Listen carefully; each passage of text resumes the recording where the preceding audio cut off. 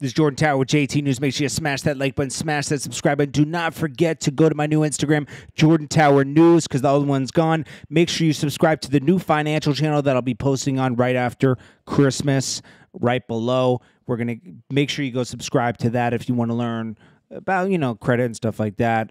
Me and my brother will be doing that. And then also, do not forget to resubscribe and redo notifications on this channel so you get those new notifications. Got to keep them fresh. All right, smash that like button. Let's get right into it. Little Pump. I don't even got to play the video. It's really quick. He said, F Eminem. He's old. Nobody wants to listen to him.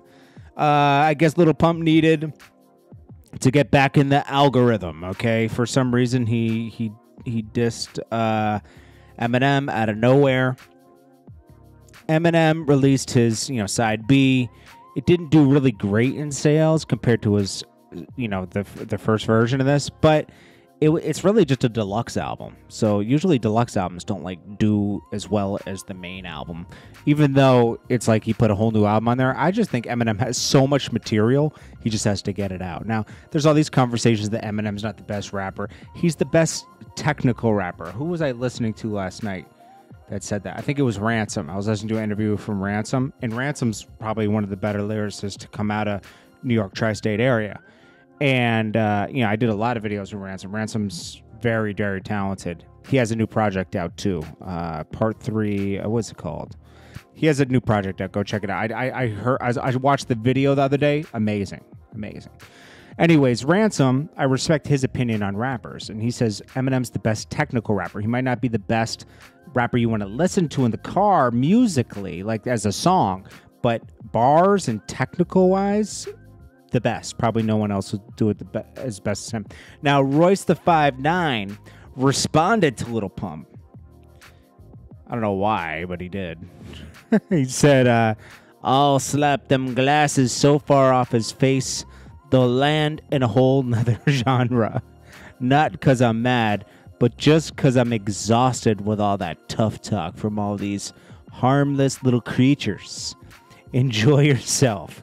You actually make money off blatant misappropriation while not really good at anything. Well put from Royce the 5'9". Then we go. So Meek Mill is he says, you guys got too comfy while I wasn't in the hood shooting videos, talking about me. So he says, you got too comfy talking about me loosely. I'm shooting the rest of my videos in the hood. Just a year ago, he was saying, or 2 years ago, he was saying he wouldn't go back to the hood really that much because it's risking his life. And even though he says he runs the hood and he's not scared, it's just there's too much hate coming from his own hood. It comes from your own hood. He was right about preaching about that. We lost Chink, Stacks Bundles, even his homeboy, Lil Snoop, bunch of people, man. It's just, it comes, that's where it happens. And I think he's testing his fate and everything when really he made it. He's allowing the trenches to pull him back in. Just when I thought I was out, they pulled me back in. Meek Mill got to chill, man. Because, really, he doesn't have to prove he's tough or anything. People respect him for his rap and what he has to say. He's connected. He doesn't have to go back to the hood and prove anything. It's not going to, be respected. He's already shot 1 million videos in the hood. He doesn't have to shoot anymore. It's crazy. Lastly, there's rumors. Here, let me put this in here. There's rumors that Drake and Lil Wayne could be could be recording an album together. They're in talks. It's not happening already. Drake's finishing his album. But after this album, him and Lil Wayne might finally do that collab album that they've been talking about. This is just a rumor. I'm not sure if it's true or not. But I think a lot of talk of them verse each other and everything. Remember they did a whole verse concert before. Drake versus Lil Wayne or Lil Wayne versus Drake. And, they never did that album that Kanye and Jay-Z did because they didn't want to look like they were copying Kanye and Jay-Z. But I think now the time with verses out here and everything, instead of doing a verses where they put their catalogs against each other, why not do an album with each other and just put that out? I mean, people will love that, and they'll make money off of it, you know? And they'll really entertain the people with a good... All they got to do is, like, do 10 songs. Everything they do together is pretty great. And I think what inspired this is that B.B. King track they just recently did, and 50 Cent trying to say that this would be the best verses for these two. But anyways, it might be 50 Cent deflecting from doing a game one. I don't know.